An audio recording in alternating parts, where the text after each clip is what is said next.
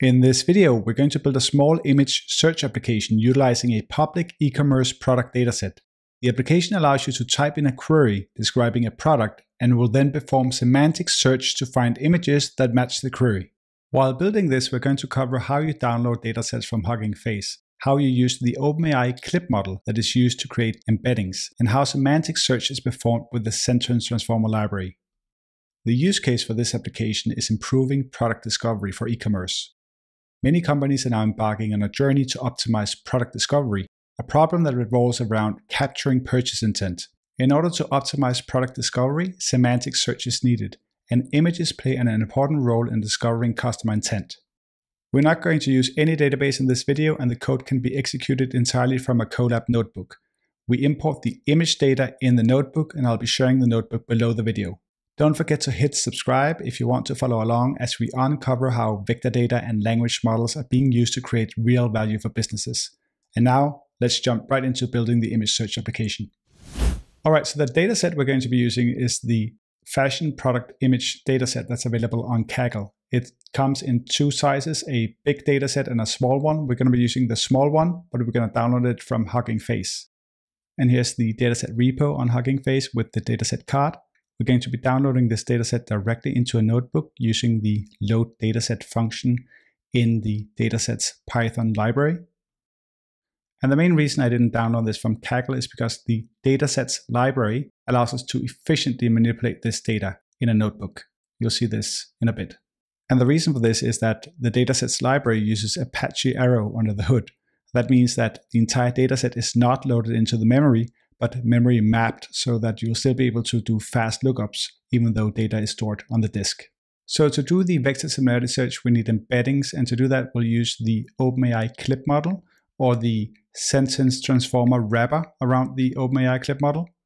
And this allows you to map text and images to a shared vector space, so you can do cosine similarity between a text embedding and an image embedding. So let's get started building the image search application.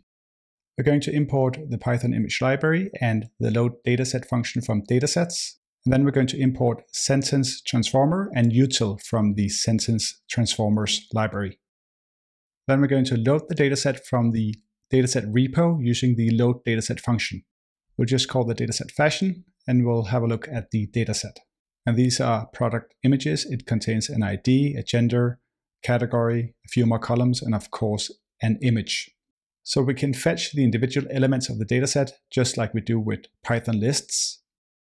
And we can extract the individual features from each element by writing fashion.features. So I'm going to separate the images from the metadata about the images, and then I'm going to put the metadata into a pandas data frame. And we can fetch the images and see what they look like right here in the notebook. And let's have a look at the data frame with the metadata. And as mentioned, the metadata contains information about the individual product, such as the gender, the category of the product, the usage, the description of the product, and so on.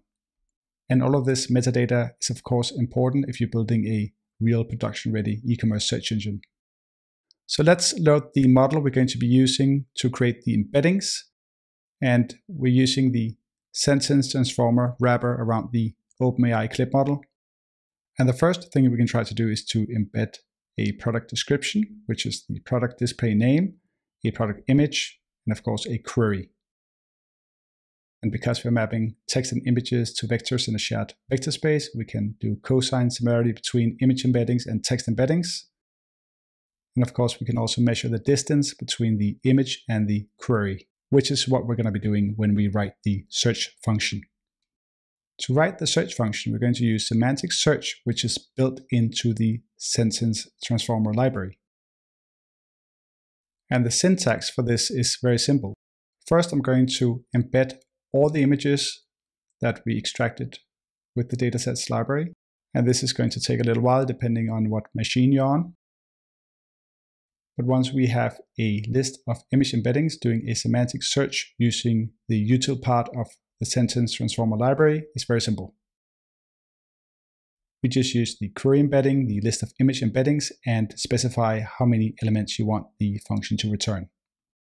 And with this in place, we can formulate a function that allows us to write a query and then return images. And the function is going to take a query string as input. It's going to embed the query string, and then it's going to do the semantic search I just showed you how to do. And once we have the corpus ID, we can use that to extract the image. And here we have an image search for blue jeans that actually works. And we can do the same thing for white sneakers.